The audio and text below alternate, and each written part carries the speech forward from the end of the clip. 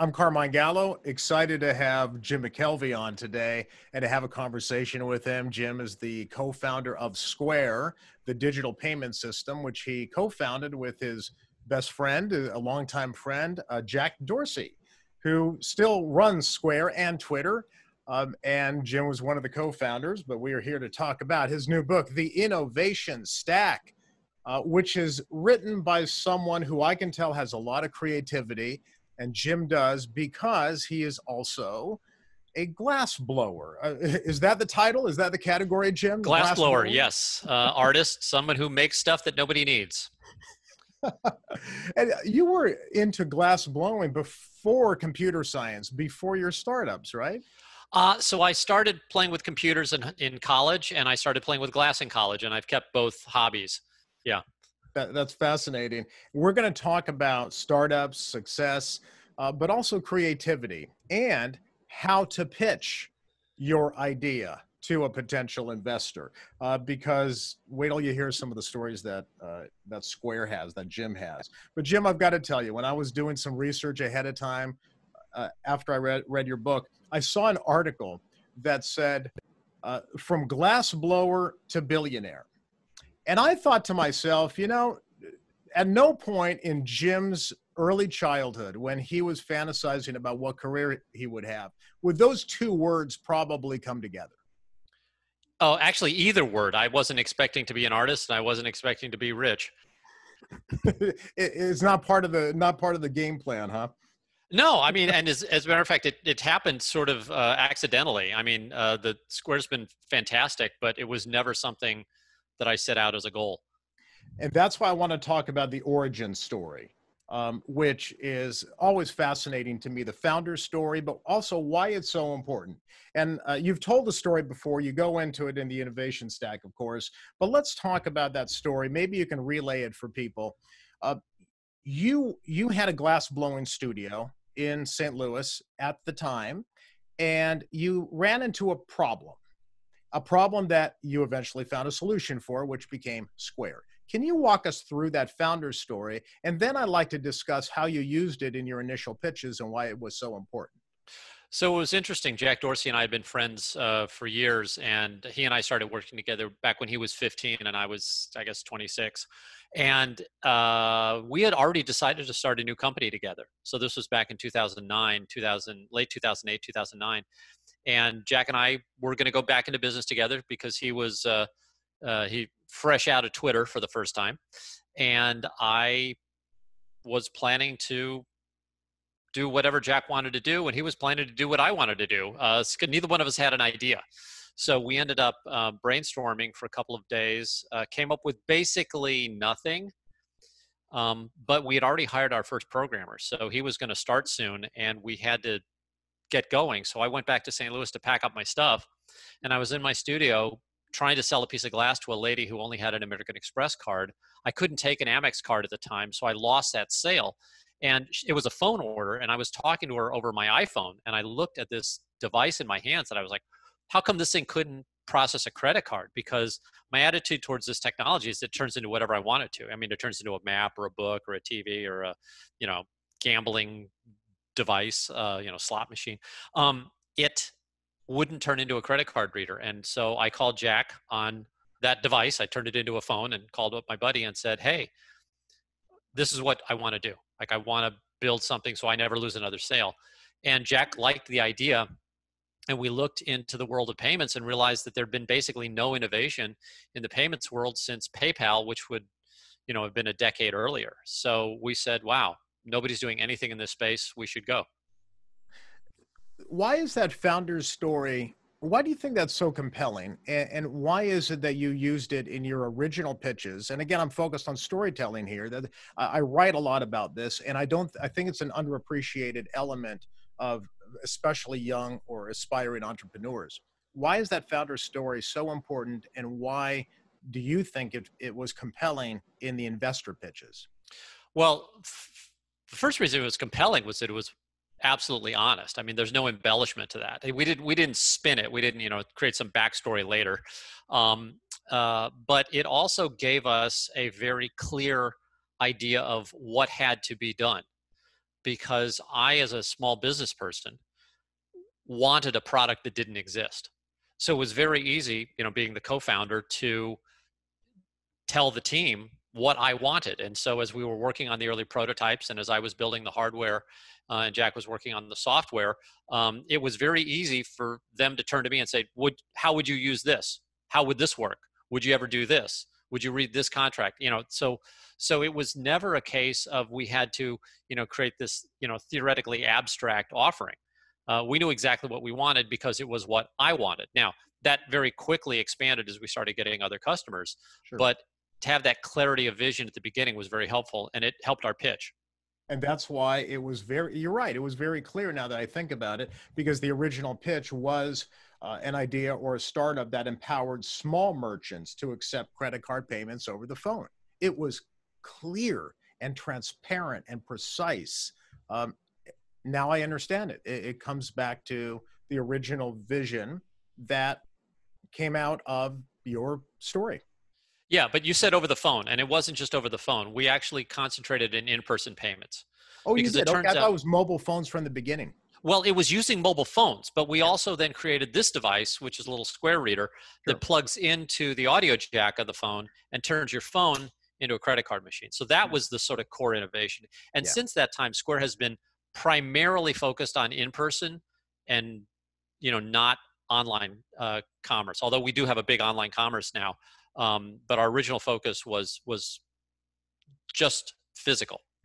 I remember seeing those for the first time. I think it was, just at retail stores, and thinking, gosh, that seems like a simple idea. Was it building a unbeatable business, one crazy idea at a time? Was it was that crazy an idea back then?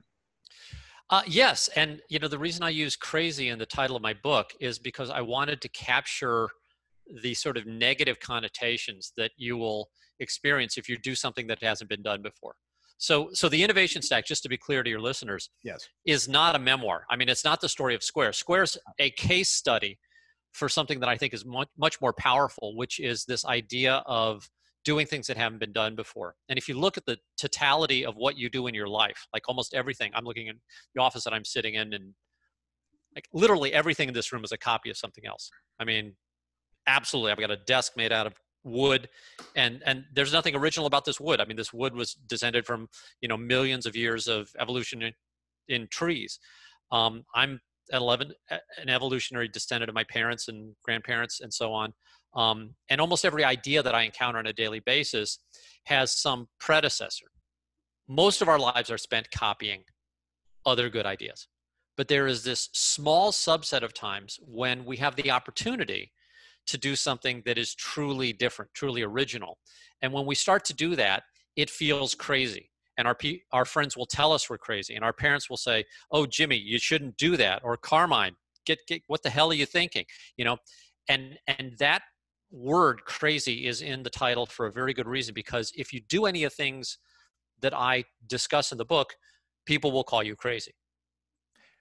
When you were originally presenting this idea for venture funding, it must have seemed crazy, or certainly out there. And then you did something very interesting in the investor pitch. And tell me if this is true. I believe this is true. You had a slide in the investor pitch in which you said, these are 140 reasons why this idea will fail. Yes. Explain that, Jim. Oh, it changed the tenor of the meeting. If you think about most VC pitches, they're these terrible sort of attack and defend spectacles where the entrepreneurs are on attack and they're basically lying to get the investors' money, and the investors are defending. They're trying to not be taken in by these lies, so they're trying to punch holes in the entrepreneurs' pitches, and it's very adversarial, and it's just terrible. And Jack and I didn't want any part of that. So we decided to be very candid with all of the things that we could possibly see being wrong. And since Jack had a special affinity to the number 140 for reasons that you might be able to guess, we picked 140 as our target number. And we actually, I guess, legitimately came up with maybe 105. And the last 35 were stuff like robot uprising and stuff. But we actually made a slide that listed everything that we thought could possibly hurt us. And it was a week-long exercise for the company, and everybody at the company was nominating things that could go wrong. And then we discussed these openly in the pitch, and it was absolutely transformative to the way the pitch unfolded, because as we would discuss these problems, the venture capitalists would tell us how they could help us. So actually, one of the things that we described was being attacked by Amazon. And one of the VCs, this was at Kleiner Perkins, said, "Oh, well, I'm on the board of Amazon. If you take Kleiner Perkins money, I can help you with that problem. Like, we'll prevent Amazon from attacking you," which actually they ultimately did. But this guy was offering to help us, and so it all of a sudden created this different mood in the room where the VCs were now our partners, and it really helped. Jim, there's a sentence in your book, again, going back to the original investor pitch for Square, where you say, by the time we got through 140 reasons, the investors were ready to be led anywhere. We led them to a crime scene in the ancient Egyptian town of Giza. Okay. Again, explain, because this sounds like one of the most creative and unusual pitch decks that most of those investors had ever seen. What happened? Tell me more about the crime scene. We heard from many investors that it was the best pitch they'd ever heard. And it had at multiple times that it was the most informative, the most entertaining, and the most effective pitch that they'd ever heard. And the crime scene in the town of Giza. So Giza is where the Great Pyramids are. Mm-hmm. And we had a pyramid slide in our pitch, but it wasn't a pyramid of physical pyramids. It was a picture of the pyramid of the credit card market. And at the top of the pyramid were companies like Walmart that did $1 billion, and down at the bottom were little merchants who would accept credit cards, but typically did less than $100,000 a year. And we analyzed that pyramid and showed how the vast majority of profit was made from the smallest companies. Yeah, that's the one. Mm-hmm. And that was a shocking number, because if you look at the profit made from a transaction, a small merchant pays 45 times as much money.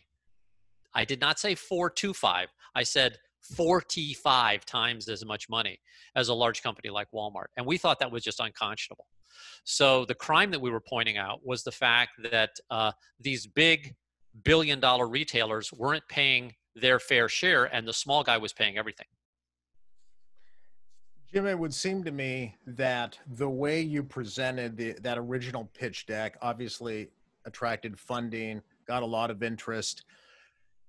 Do you think that some of that unusual way of presenting may be tied back to the fact that you are an artist, and that you were looking, and both you and Jack were looking at the problem and also how to present the problem in through a very different lens? It's possible that influenced how we projected, but there are two other things that were very, very important. One is I still own to this day a company that does a lot of conference work. So I've been to literally hundreds of conferences, sat through many hundred presentations, and they suck. It's just boring and terrible. They're almost as bad as business books in their sort of catatonic factor. And I was not going to make a boring presentation. So whenever I have to give a presentation, I take it very, very seriously. And Jack does the same thing. So when Jack was originally pitching Twitter to the people at the Allen Company conference, he spent all night working on literally a 15-minute talk. So Jack and I are both fanatics about the way we present information. And you have to be extremely respectful of your audience, because they are going to get bored very, very fast. So, I mean, you and I were talking before we started recording today, the fact that I've rewritten the book that you now hold in your hands 8 times. It wasn't the first 2 drafts weren't good, but they weren't as good as the 7th and 8th draft. You just have to refine. And so one of the things that I think really helped us in our pitch was that we turned it into basically a show where the first thing we did was we got their attention. And we did that in a pretty spectacular way. I whipped out a piece of hardware. Jack plugged it into his iPhone. I asked for your credit card, and then I took your money. So the beginning of our pitch was, you give me your money. And then that led to the question of, which everyone asks is, oh, is that real? And the answer was, yes. I just took $20 from you, or in some cases 40. Actually, we varied the amount of money based on how much we liked the VC in question. So you can go back to your credit card statements if you were in one of our pitches and find out if we liked you or hated you based on how much money we took. But from $1 to $40, there was some payment that you made to us. So now we've got your attention, and with that attention, you don't want to squander it. So you want to start, first of all, interesting people, and then you want to be honest. And the 140 reasons we'll fail slide was very honest. And then ultimately we ended up with a vision of what we thought the world could be that was mostly honest, but in some ways sort of deceptive. I wrote the first book on how Steve Jobs gave presentations. It was called The Presentation Secrets of Steve Jobs. And I've read that. It's a great book. Oh, good. Thank you. Yeah. Oh, yeah. You did. I'm not sure if it helped you with the square pitch. Maybe I forgot when it came. Let's see, 2005. Maybe you read it before the square pitch. I don't know. It was part of the things that any good person would do to prepare to make a to make a presentation. Look, if you're going to take somebody's time with any piece of content, I don't care if it's a book, it's a magazine, it's an in-person presentation, it's a PowerPoint, doesn't matter. You owe it to yourself to edit, to take all the crap out of it, as you are going to do probably to this sentence. You're probably going to edit out this very sentence that I'm saying right now, because we're going to record this, and then you're going to go back because you're a professional. You're going to take an hour conversation with me. You're going to turn it into 15 minutes, or maybe 5 minutes, or maybe no minute. But like the point is, you better be very, very respectful of your audience's attention, because it is precious, and you don't squander it. Well, Jim, I'm really fascinated by this whole conversation. To be honest with you, I'm so glad you read Presentation Secrets too. Maybe I should have been looking at Square too, because I had no idea that that digital processing, digital payments processing could be that interesting in terms of a presentation. The fact that you made it come alive and not boring is fascinating to me. But I think it really does speak to a lot of young entrepreneurs I meet, or aspiring entrepreneurs, people starting out in their career. They don't quite understand the importance, the critical role of effective communication, storytelling, and how to pitch an idea that is ultimately memorable and powerful. Well, I think they overestimate how important their idea is to somebody who's listening. If you don't begin every breath with this acknowledgement that the person you're speaking to has a bunch of other alternatives, you're going to waste time. You're going to you squander that couple seconds of attention. I believe in a course of an hour pitch, I may have investors that are listening for a minute, 2 at the most. And I craft my pitches and my speeches and my books and everything I do around moments of attention. As a matter of fact, Square itself was crafted around a moment of attention, because if you notice, like the original Square reader, which I designed, it's too small to read a credit card perfectly. Like this thing is so small that when you put a credit card through it, the credit card wobbles. And the reason I didn't, I actually made one that was wider, and it didn't wobble and read the credit cards perfectly. But it turns out that this little device with the wobble got people's attention better than the big device, which worked better. And so people don't realize how fleeting and precious a moment of true attention is. At Square, I made the decision to essentially sacrifice usability of the hardware that I was building in exchange for people saying, what the hell just happened? What? Show me that again. Wow, look at that. Because they'd never seen a device this small read a credit card. It got us that precious moment of attention. And then we might have had 3 or 4 seconds when people were paying attention to Square. So what did we do? Well, we told them the name, Square. We told them that it was free. And we told them you can leave anytime. Basically, no commitment, no cost. Try us out. Here's our name. And that was it. Boom. commercial over. Yeah, You Jim, have to have tremendous respect for the ephemerality of a person's attention. well, I'm going to go back then to something I mentioned a few minutes ago, and now I had a theory. Now I think it's been confirmed. You are looking at the communication of a product and an idea very differently than the average, certainly average computer scientist, and probably the average entrepreneur.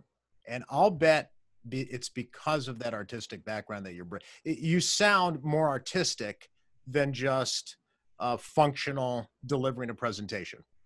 Uh, so I just appreciate that, because I think it's, I mean, I don't giving a know good that. presentation has to be creative. It is a creative endeavor. Yes. Respect the other person's time, entertain if you can, inform if you must, get to the point, and then shut up. I'll shut up then on that particular topic. No, I love that. That's great, Jim. Hey, Jim, the innovation stack, this whole idea of cascading, interlocking solutions that create a massive advantage. Is it just the product solutions, or is it the way you think about the solutions? That is what you mean by the cascading effect of the innovation stack? So it's essentially a reaction to a decision to be original. So as I mentioned, we had that slide with 140 reasons on it. And one of the reasons was Amazon attacks us. And when Amazon attacks us, we die like every other startup that Amazon attacks, because up until 2014, when Amazon copied a startup, that startup died. And the terrifying thing that happened to Square was one of our 140 reasons came true, and Amazon was gunning for us. And the thing that protected us, because Amazon eventually gave up, and I couldn't explain what happened. So I went on this 2-year research quest trying to figure out the answer. And it turns out there's this thing that I had to coin the term for called innovation stack. And maybe it's a terrible term, but the concept is very powerful. And that is that major breakthroughs are never just one thing. So if you think about the airplane, that's not one, that wasn't like the Wright brothers invented the airplane. What the Wright brothers did was they glommed together 15 to 40 different innovations, depending on how you want to subdivide them, from, the propeller shape to the way they steered, to the way they built an aluminum engine, to a bunch of other stuff that collectively made mankind fly for the first time. But people tend to oversimplify and embellish the process of innovation. Innovation is really messy. It's really scary. It's something you probably shouldn't do unless you have to. But if you have to do it, you're going to be uncomfortable and people are going to call you crazy. So I wanted readers to be able, when they come to that point in their life where they have a chance to do something new. You're not going to have very many of these chances in your life, by the way. You're going to have, dozens, not millions. But when you see in your life something that you think should be changed, and you realize that nobody else is going to do it if it's not going to be you, most people at that point will quit. But I didn't want everybody to quit for the reasons that I often quit, which is that you get scared, you get intimidated, you think, well, I should wait until I'm an expert. I shouldn't do this. And I wrote the book for a very specific person. I had a person in mind when I was writing the whole book, because she's incredibly talented. But every time she comes across a problem where she's not qualified, where she doesn't feel qualified to solve, she stops and she says, well, I can't do this. And my point to her is, look, the first time in human history that anything is accomplished, it is accomplished by somebody who is not qualified. The Wright brothers, they flew the first airplane. Were they qualified pilots? Hell no. You couldn't be a qualified pilot because no human had ever flown. So the first time in human history anything is accomplished, it's done by it's done by someone who is by definition unqualified to do it. And yet there they are. Wow. Innovation stack. Jim, thank you so much. What a wonderful book. It'll have a permanent place on my bookshelf. Thank you. What a pleasure. And thank you for such a great book. I do recall reading it. sometime in, it would be early 2009. Yeah. Yeah. Presentation Secrets of Steve Jobs. I I believe remember that, it. Yeah. Jim, to this day, I still believe he had the whole package. Probably one of the best business storytellers of our time. Storytelling is so important. But that's, by the way, if your readers would like, or if your listeners would like, they can get a free copy of the graphic novel version of my book on at jimmckkelvey.com. So my book was originally just a cartoon. And if you want, instead of buying a book, they can get a free copy of Chapter 9 on the birth of banking at jimmckkelvey.com. But yes, tell stories and have fun. Thank you so much, Jim. What a pleasure to meet you. Thank you. This is great. Carmen, thanks. Bye-bye. I hope you enjoyed that interview. We learned so much about effective communication skills, storytelling, and how to pitch an idea. Please be sure to like the video, leave a comment, and subscribe to Carmine Gallo TV. I'll see you next time. New videos every week.